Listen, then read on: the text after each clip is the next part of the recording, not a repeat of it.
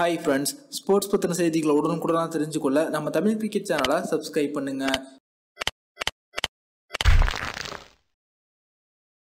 இந்த 2020ஆம் ஆண்டில் ஆகஸ்ட் மாதத்திற்கு பிறகு பார்த்தீங்கன்னா 21 போட்டிக்கான உலகக்கோப்பை ஆஸ்திரேலியாவில் துவங்க இருக்கு.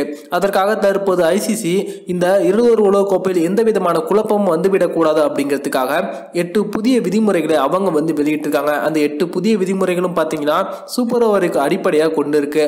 அதற்கு காரணம் கடந்த 2019ஆம் ஆண்டு இங்கிலாந்தில் நடந்த ஒருநாள் போட்டிக்கான உலகக்கோப்பையின் இறுதிப் போட்டியில் இங்கிலாந்து மற்றும் நியூசிலாந்து இந்த 2 அணிகளுக்கு இடையேயான இறுதிப் போட்டியில் பார்த்தீங்கன்னா 2 அணிகளுக்கும் கொடுக்க 50 ஓவர் முடிவில் 2 அணிகளுமே சமமான ரன்களை எடுத்து ஆட்டம் டையில் முடிஞ்சது. இதனைத் தொடர்ந்து சூப்பர் ஓவர் வைக்கப்பட்டது.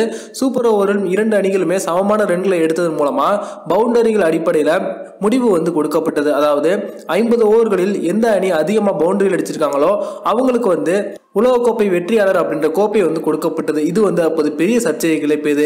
ஐசிசி மீது கடுமையான விமர்சனங்கள் எழத் தொடங்கியது. இதனைத் தொடர்ந்து தற்போது ஐசிசி இந்த 2020ஆம் ஆண்டில் நடக்க இருக்கும் 21 போட்டிக்கான உலகக்கோப்பையில் ஆட்டம் டை ஆனால் என்ன நடக்கும் அப்படின்ற பத்தி 8 தெளிவான விளக்க முறைகளை கொடுத்திருக்காங்க. அதுல முதல்ல பாத்தீங்கன்னா போட்டி டையில் முடிஞ்சது அப்படின்னா சூப்பர் ஓவர் வழங்கப்படும். சூப்பர் ஓவரும் டையில் முடிஞ்சது அப்படின்னா தொடர்ச்சியாக முடிவு கிடைக்கும் வரைக்கும் சூப்பர் ஓவர் நடத்தப்படும் அப்படிங்கிறது குறிப்பிடத்தக்கது.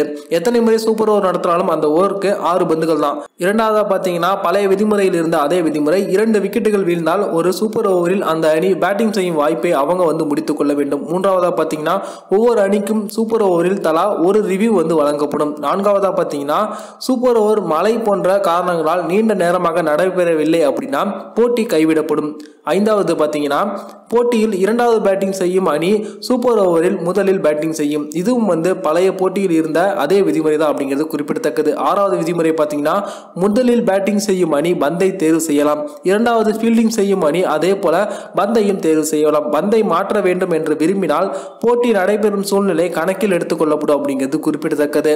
ஏழாவதா பார்த்தீங்கன்னா ஃபீல்டர் கட்டுப்பாடு போட்டியின் கடைசி ஓவரில் எப்படி இருந்ததோ அதே போலதான் சூப்பர் ஓவரில் நிப்பாட்ட வேண்டும். எட்டாவதா பார்த்தீங்கன்னா சூப்பர் ஓவரில் ஒரு அணி பேட்டிங் செய்து முடிச்சிட்டாங்க அப்படின்னா அடுத்த பேட்டிங் செய்வதற்கான இடைவெளி வெறும் 5 நிமிடங்கள் மட்டுமே.